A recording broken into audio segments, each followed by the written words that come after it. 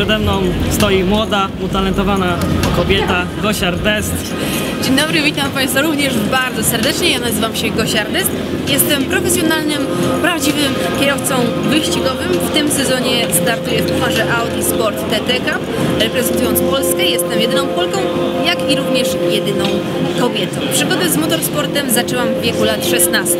Zaczynałam od kartingu. W kartingu ścigałam się, chyba to były 3-4 lata, tak powiedzmy. W sezonie 2011 zdobyłam tytuł mistrza Polski. W 2012 brałam udział w takim szkoleniu, w szkole Formuła BMW Talent Cup, gdzie dowiedziałam się, co to znaczy być prawdziwym, kompletnym kierowcą wyścigowym. Mieliśmy wykłady dotyczące jeżdżenia, oczywiście też treningi jazdy na torze w tym były. Poza tym też przygotowanie fizyczne, psychomotoryczne. I to był sezon 2012. W sezonie 2013 startowałam w Formule 4, no i w tym momencie Audi Sport TT Cup, samochody turystyczne. Dzisiaj jesteśmy na targach motoryzacyjnych w Poznaniu. Jak oceniasz tą imprezę? Szczerze to jestem tutaj pierwszy raz w życiu. Ostatnie 3 lata tak się pechowo składało, że miałam a to oficjalne testy z golfa, a to oficjalne testy w pucharze Audi Sport TT Cup. No i w tym roku jestem pierwszy raz na targach w Poznaniu, ale są to moje drugie targi w ogóle w tym roku. Pierwsze były w styczniu w Birmingham, targi stricte skoncentrowane na motorsport. No szczerze robią targi na mnie wrażenie. Naprawdę, jeżeli chodzi o organizację, stoiska, wystawione samochody, wszystko jest na jak najwyższym poziomie. Grupa Volkswagena ma cały swój pawilon, także to też cieszy, bo do tej grupy należę. Byłam związana i z Volkswagenem, i z Audi, no i też jestem związana z Seatem, bo za mną stoi moje oczko w głowie, taka moja perełka. Pieszczotliwie nazywam go Leosiem. Seat Leon Racer, samochód wyścigowy, w tym momencie jedyne takie auto w Polsce. Jest to auto pucharowe, wyposażone w 2-litrową turbodoładowaną jednostkę. Mocy ma 330 koni, 410 Nm momentu obrotowego. Masa pojazdu to jest 1150 kg, napęd naprzód, nie ma żadnego sportowego ABS-u, także trochę delikatniej w hamulce, no i już bloki i już splackowane 2 przednie opony, najczęściej oczywiście. Miałeś okazję już przejść po targach, oglądać samochody. Masz jakieś swoje typy, jakieś ulubione, wymarzone samochody? No oczywiście parę furek ciekawych zwróciło moją uwagę. Póki co utknęłam trochę przy moim Leosiu, bo jestem zaskoczona, ilu ludzi przyjeżdża, chce zobaczyć, mimo że dopiero za mną dwa pierwsze dni, czwartek i piątek, czyli press day, no i piątek wydawałoby się też, że zbyt wielu ludzi nie będzie, a tu jednak po prostu walą tłumami, chcą rozmawiać, pytają się jak sezon, jak kariera, jak starty. No, ale oczywiście jest parę ciekawych okazów, które moją uwagę przyciągnęły. Zaskakująco moją uwagę zwrócił dwukołowiec, motocykl. Wyobraź sobie, no jestem fanką Lewisa Hamiltona i tu bach, jestem na stanowisku Mercedesa, a tam po prostu MV Augusta, no i już to był chyba 6 z 244, to był 6 egzemplarz, z tego co dobrze kojarzę.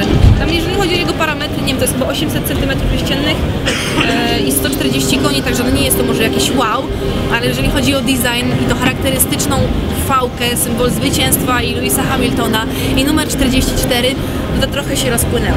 Również obok tego właśnie A45, tak, to było też samochód, do którego jej oczy mi się świeciły w zeszłym roku, miałam na niego taką fazę. W tym momencie trochę tą fazę zamieniłam na Forda Focusa RS-a, który też jest na stanowisku Forda, tam Ford Performance, coś tam, takie stanowisko. I na stanowisku Top Geara. Tak, Top Geara i Michelina, i ten samochód też miałam okazję zobaczyć, powzdychać do niego. Fantastyczne niebieskie zaciski Brembo, hotele Recaro, piękny ten symboliczny RS, 4-butny potwór.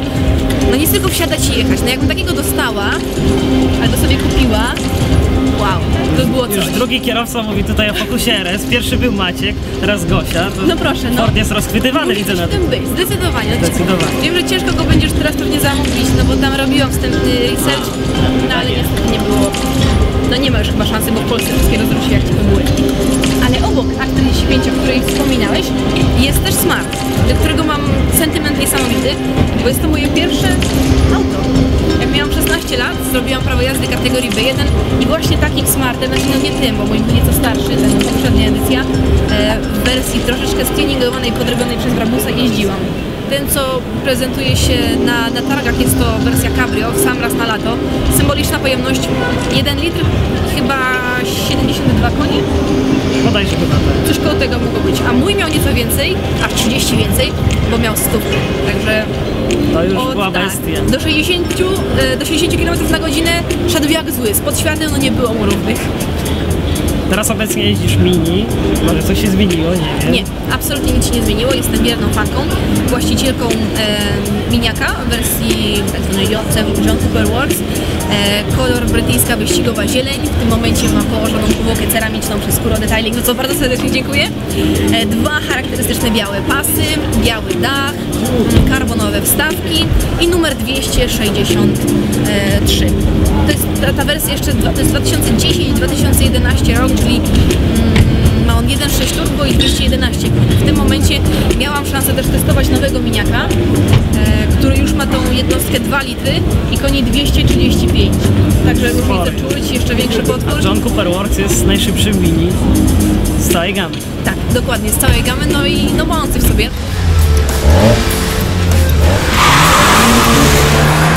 Cele na 2016, cele na wymarzona seria wyścigowa, o której wiem, że to jest Formuła 1. Tak, to najpierw od tych na 2016. To celem na pewno będzie top 5 w pucharze Audi Sport TT Cup. Jest to mój drugi sezon w tej serii. Znam samochód, znam większość torów z wyjątkiem Zandvoort, także no liczę na top 5. To jest takie moje marzenie i cel. A cel długoterminowy, w zasadzie, dobra, najpierw nie cel, ale marzenie, to Formuła 1.